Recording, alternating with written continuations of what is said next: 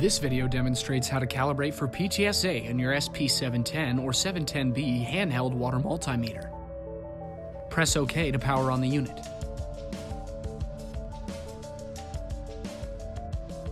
Then press the right arrow button for calibration and use the OK button to select PTSA. Next, rinse the sample well with DI water the standard 3 times.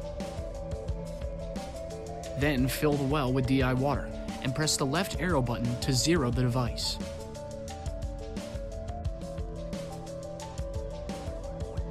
Next, rinse the sample well with 100 ppb standard solution or combined calibration solution 3 times. Then, fill the well with the standard and press the right arrow button for slope calibrate. A calibration success message will appear, and your SP-710 or 710B is now calibrated for PTSA.